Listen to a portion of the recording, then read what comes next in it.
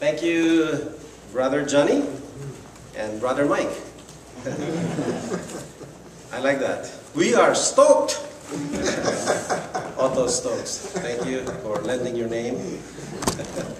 He mentioned about the need for us to go back to the Bible, open the Bible, and I was looking at the Bible right there in my back. And it looks like an old Bible, but the words written in this Bible are from God. Because they are preserved for us, because God knows that the time will come, maybe thousands of years after these were written, people will be put in difficult, challenging situations, and they don't know exactly what to do. And God preserved this Bible for us. And He challenged us to read the Bible, because the Bible has stories relevant for us. And so today, I'd like to talk to you about another story from the Bible. This is the story of Jonah. Kind of similar to what the brother is saying here. Before that, let me relate to you a true story. This is a story that happened in 1929. Roy Riggles. He was an All-American center from the University of California, football player. His team was the Golden Bears and facing the Georgia Tech Yellow Jacket. Roy was playing both offense and defense for his football team. And it was towards the end of the first half when somebody from the other team fumbled and dropped the ball. So Roy picked up the ball, he's excited, and started running towards the goal as fast as he could, covering 65 yards. And there was one problem. He was running towards the opponent's goal. And of course, the coach of the opponents said, "He's running the wrong way. Let's see how far he can go." He was really happy because this guy was just running. And fortunately, one of Roy's teammate, Benny Long, took off in hot pursuit. The wrong way, Roy. By the way, they started calling him Wrong Way Roy since that time. And he tackled him just before he crossed the wrong goal line. And of course, during that halftime recess, he was just so demolished and down and discouraged. And everyone was quiet in the room except Roy was sobbing and crying, actually. But the coach was amazing because he said, "Man, the same team that started the first half will be the same team that will start the second half." The coach gave him a second chance. But he was complaining, "How can I failed the team. I ran the wrong way. It's so embarrassing. I failed. My family was just upset." But then he said, "Go, get up, Roy. And the game is only half over. Just remember, that's the goal." And to make a long story short, he was the one, and he was instrumental. And their team won because of Roy. Because he did his best afterwards. So, the story is kind of the same with Jonah. Here's God. God gave Jonah a mission. And Jonah grabbed and heard the mission, and he ran. But the wrong way. Not the wrong way. So Jonah was afraid to do, actually, in this case, he was kind of scared to do his job. So he ran away. He was called the original chicken of the sea, because he was afraid. But of course, he realized that it is impossible to run from God. I was thinking about what title I should give for my sermon. Chicken of the sea. I was thinking about sushi in reverse. Man eating fish. Reverse is fish eating man. Right? Or I was thinking about eating your prophets. That's a good one. Right? Or truth that is hard to swallow. So here's the story of this man. Of course, the people say it's a whale. Maybe another title will be All's Whale. Ends well. But Jesus, this is a true story. This is a story that has been criticized But the thing is, Jesus validated the story as being true, because he said, the story of Jonah actually proves my messiahship. So Jesus himself validated that. So this is the story of a man with a mission. He was given a job to do. He was called by God, but he refused. Probably if you summarize the story, it can be said, God said, go. Jonah said, no. And God said, oh. It's a long story, so we're going to probably cut it short, And we see here God's love and God's long-suffering, God's patience, His willingness to forgive people who run away and maybe says no.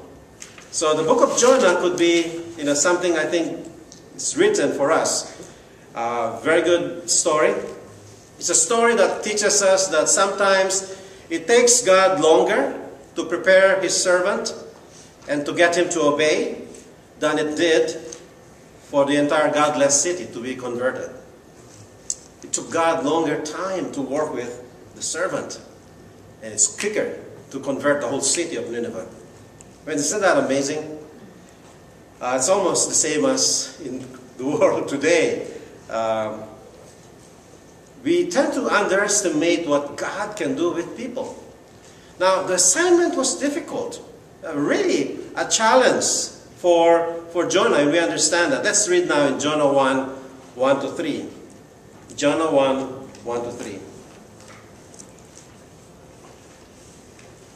The word of the Lord came to Jonah, son of Amittai.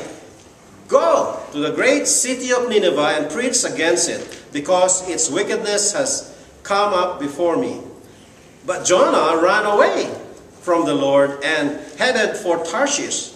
He went down to Joppa, where he found a ship bound for that port. And after paying his fare, he went aboard and sailed for Tarshish to flee from the Lord.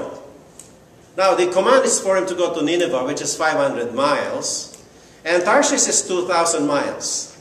He would rather travel 2,000 miles, instead of the 500 miles. And that was Jonah. He found it really difficult, just to believe and to obey God. And it's a story of. Now, when I read this, I also think about myself, because when I preach, I only not preach it to the church, but in all the preaching that I do, I think about my own relationship with God, because there has been moments in my life when I have run away. In my own heart, in my own emotions, there are times when I run away from God and I get discouraged, and perhaps some of you encounter the same thing where you feel like running away, and what God offers is not easy to do. It's easier to run away because there's so much responsibility, especially in this case, Nineveh. Now let me tell you a little bit about Nineveh. When the Bible says there's this wickedness in Nineveh. If you say Nineveh at that time, Nineveh, that's where Assyrians live. These are Gentiles. And the Israelites know who they were. They were pagans. Scary people. The city of Nineveh is like 20 miles long, and it's known for its walls, and it's 100 feet high. And the walls around Nineveh, it's surrounded by walls. And they said 3 chariots can be driven on top of the walls. That's how thick. So it's a scary, scary city. But then God said, wicked city. It's amazing that from heaven, God looks down and He sees what is happening. And God feels for what is happening. When, what is happening in Nineveh was so terrible. Their wickedness, literally it says, their wickedness has reached a high degree, or the highest pits. Nineveh is like a septic tank that smells all the way to the heavens. That's how bad Nineveh was. And God is aware. God is aware of that wickedness that's going on in there. What kind of people live in Nineveh? Really, really wicked ones. They were Assyrians, and Assyrians known for their cruelty. You know, in Nahum 3, you don't have to go there, but Nahum 3, verse 3 to 4. If you want, you can go to Nahum 3, 3 to 4. We read about this rated R now, right? So close your ears if you are too chicken about hearing this. And the Bible says, we read about, the dead lying in the streets, dead bodies, heaps of bodies, everywhere. People would stumble over them, scramble to their feet, and fall again. All this because Nineveh, the beautiful, faithless city, mistress of deadly charms, entice the nations with their beauty. There's something about big cities, like Las Vegas. Big cities are always so exciting and attractive to people, and people just totally miss the point and they just go there. She taught them all to worship her false gods, enchanting people everywhere. Now, archaeology have discovered certain things to prove this. Certain accounts of the cruel, wicked treatments of captives found in the Assyrian records. The Ninevites were known for their savagery in plundering cities where they burned boys and girls and tortured adults, tearing from their bodies and then leaving them to die under the scorching sun. The Ninevites were that evil. They're like a nation of Jeffrey Dahmer and Hannibal Lecter. That's how it is. Archaeology has discovered monuments they built to their own cruelty. Here's some of the things they found in stones and recorded. Many within the border of my land I flayed and spread their skins upon the walls, like Jeffrey Dahmer. And I cut the limbs of the officers, the royal officers who rebelled. Another monument stated, 3,000 captives I burned with fire. Even another cruel Ninevite wrote, I cut off their hands and their fingers, and from others I cut off their noses, their ears, and their fingers, and of many I put out their eyes. That's the evil. See, that's the evil that's going on that God saw. No matter they're well known and their nations are scared of to go to, and no wonder when God said to Jonah, Jonah, I want you to go to Nineveh. It's like God telling you now, I want you to go to the Taliban and preach Jesus. How would you feel? So you can understand his reluctance to get up and go. And it's not that, we see that. But Jonah didn't fully understand what God can do and God's love. We tend to think that the Old Testament God is different from the New Testament. It's the same God. Because here we see God's grace. Such wicked people, such terrible sin, God can forgive. And God wants to reach them. And God can do a revival in the lives of totally wicked people. And I think God chose Nineveh to show us the abundance, the extravagance, the ridiculousness of God's love and mercy. Because these are people that you would hate. And then God looks down and says, I want you to preach to them so that they may come to me. That's our God. And then it fell on the lot of Jonah. Now, there's only two kinds of life Christians have.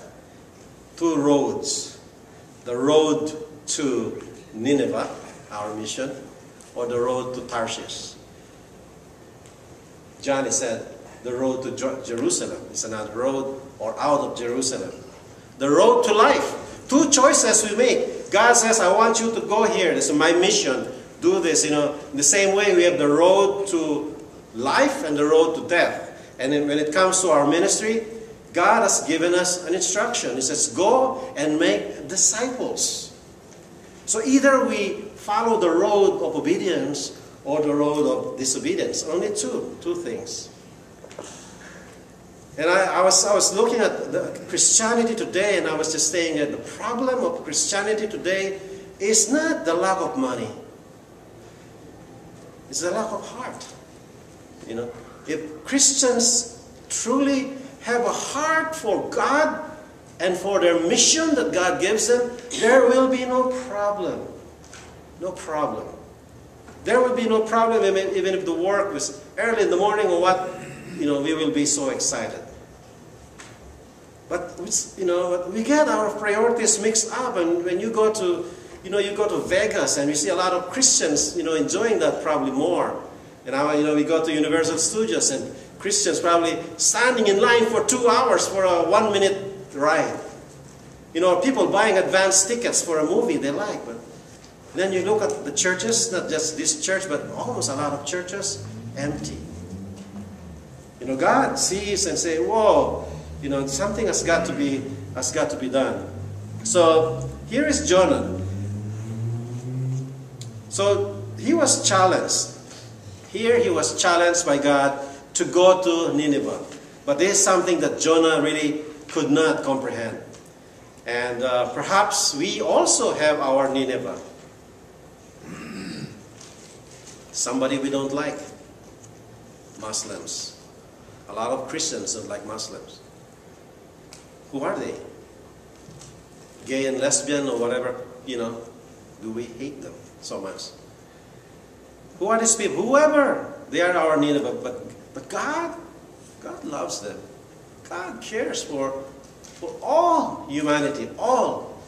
No matter what sin they have committed, God has provided forgiveness for all. And He wants them to know that forgiveness. But He is including us. You see, God can easily broadcast from heaven if He wants to. But God has chosen to invite us. He has chosen to have us participate in the work that He's doing. And so He also sent us and says, I want you to go. Perhaps your Nineveh is your neighbor out there. Your friends out there or your enemies. And that's how compassionate the heart of God is. Compassionate. What about people who betrayed you? Can you love them? This is something that, this is a sermon given yesterday in LA and talk about Jesus and Judas. Now, the Bible there in the scripture, it says that Jesus knew, even at the early stage, that Judas is going to betray Jesus. But when you read the story, there was nothing in the story where Jesus was impartial or discriminatory against Judas. He treated all the disciples, 12 of them, fairly, even the betrayer. Jesus loved Judas as much as He loved Peter. And that is the abundance of the grace. He was not picky. He loves even the one who betrayed. It's too bad that Judas did not fully understand that. So in this case, I think this is recorded for us. The story of Nineveh to show truly how abundant, how exceeding great is God's compassion, is God's love towards people, whoever they are, whoever. And God, it's a lesson for us to, Jonah was comfortable with his life. Going to Nineveh was tough. So he would rather run away. Sometimes for Christians, when we feel safe already, and then we hear a lot of messages about our security in Jesus Christ, that God has done everything for us, we are safe, we are secure in our eternal destiny. And we say, let them take care of themselves. Let them bomb each other. Let them just suffer. We pass by streets and we see people suffering in the street. We say, they deserve it, it's their fault. We become indifferent. Indifferent. That's the problem sometimes we have. And in this case, with Jonah, there was really no love and concern for the people of Nineveh. But God does have. That's why He commanded Jonah. He said, go. So let's continue the story here in Jonah. Then the Lord sent a great wind on the sea, and such a violent storm arose that the ship threatened to break up. All the sailors were afraid, and each cried out to his own God. and they threw the cargo into the sea to lighten the ship. So here we see that when we choose to go away from God, life will basically keep going down. Jonah went down to Joppa. He went down to the ship. And then he went down into the sea. And then he went down into the belly of the fish. And then he went down into the deep. Down, down, down. Life away from God, or running away from God, is down, down, down, down. That's what life is. We may not realize this, but that is what's going to happen. Away from God is just keep on going down, down, down. The story of King David. Remember the time when his life went down, he saw Bathsheba. Down he was in temptation. And down he had a relationship. And down he went and killed the husband. And down he lied about it. He kept on going down, going down. Away from God, away from enlightenment, there is degeneration. And people don't realize it, how slowly from purity and holiness and innocence, they don't even maintain in their character, but it goes worse and worse and worse. It goes into what the Bible calls wickedness. And God doesn't want that to happen. God doesn't want us to happen. He wants us to be in His presence. He wants us to be with Him. And the fact is, Jonah ran away. And he found a ship. Probably there's plenty of ships. Just because there are ships available there doesn't mean God provided the ship. You know, even the enemy will probably create circumstances where we may think, maybe God gave me the ship. You know, there are times when those things, and it is not. There will be along the way, as we go down and down, and then somebody,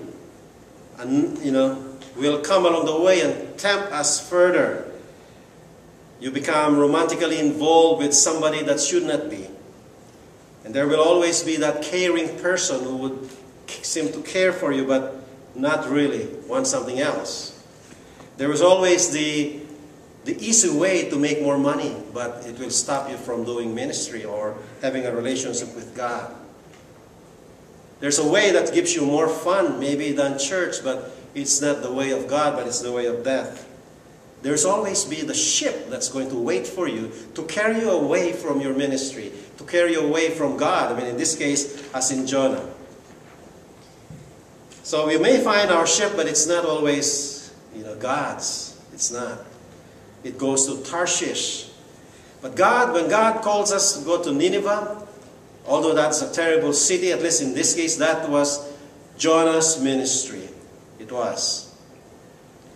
So to know this, I think it's good to know for Jonah. And it's good for us to know too. It is very expensive to disobey God. It is very expensive to run away from God. You know the story of the prodigal son. He ran away from the father.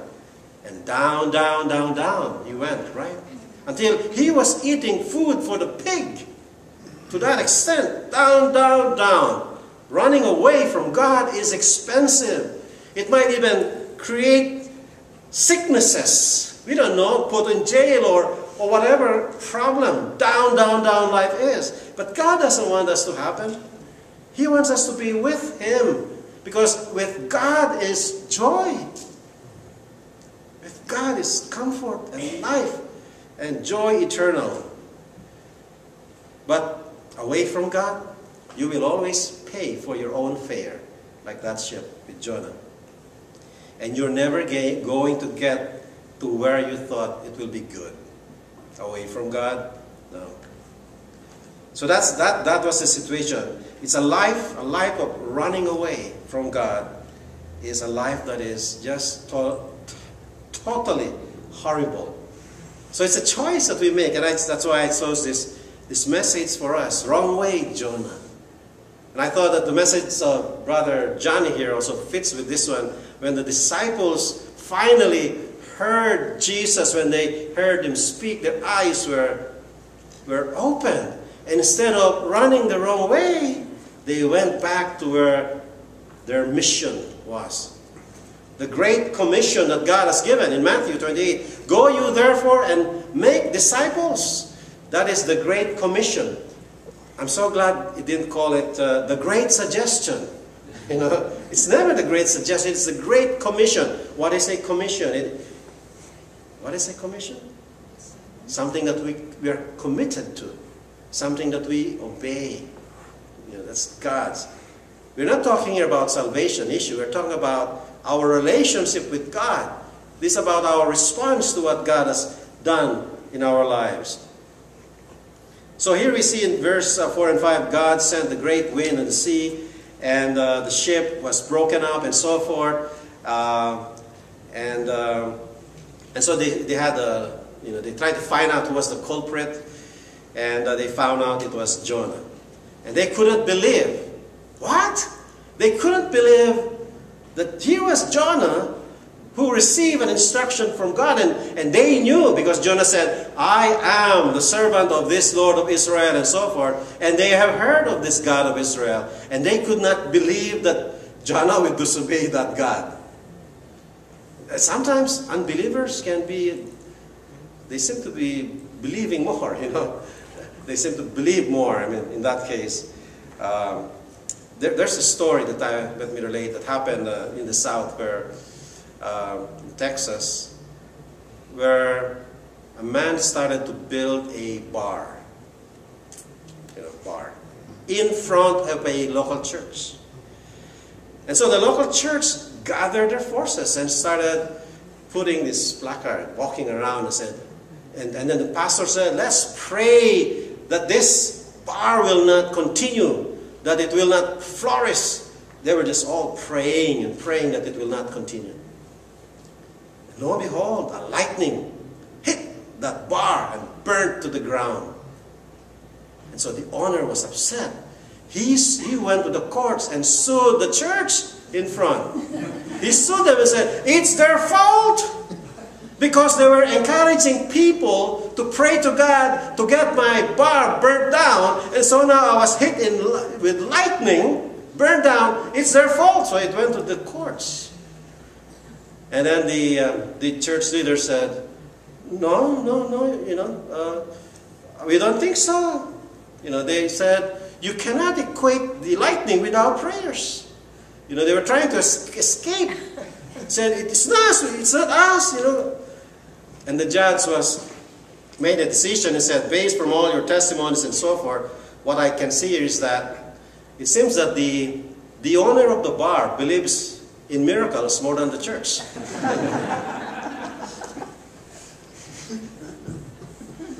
There's a danger sometimes being in church where we hear the word of God so many times. We read and read and read, and it becomes like has no more effect. Jonah, being a prophet, probably has read the scriptures, and at that time it was written, and the power of God and the reality of God has come to no effect. So this is a message for us from God. It says, wake up. God is real. God is real. Here He is. And when God says something, we listen, because God shows us here there is a God who is a God of love. He cares. He cares for humanity. He has such grace that even the totally wicked as in Nineveh, He will forgive. And He can create and do a revival instantly if God wants to. But it took more time to convince the Christian. In this case, Jonah. And even he was reluctant. He went to Nineveh anyway. He was still complaining. This is what I'm afraid of, that they will repent. Towards the end. I was scared that if I preach, they will repent. He was kind of mumbling, but God still did His work of converting the whole city. That in spite of us, God will still do His work. But God still wants us to be a part of it and get involved. Get to be a part of the work that He's doing. So the choice is us. May it be that we don't lose our passion. Because even Jesus Christ says, if salt has lost its saltiness, it is no longer good for anything. It is from Jesus. Are we losing our saltiness? Let us bring back that first love that God has given us. To really see people out there, there's literally 7 billion people who are lost and needing help. Needing help. And God sees the church and sees us. And God says, like what Jesus says, okay, here's my plan. Go to the Lord of the harvest. Ask and pray that God will send in more laborers. Send in more laborers. Probably they're like Jonah, or probably they're like Moses, or whatever. But send in more laborers and just pray and God will send them. So I encourage us to respond to God's call. Let's respond to God's call and pray for laborers and run, not the other way, not the wrong way, Jonah, but it's the right way, Jonah. Go to our mission. Amen. Amen. Almighty God, we thank you so much for being here with us today. And to know the story of Nineveh is a story of your love, story of grace. That you chose a nation, Lord, that is a nation of wicked people from our human perspective, beyond help. But that's a lie, because no one is beyond help. You love each and every one of us, Lord. You can create a revival in the hearts of people, if only they hear.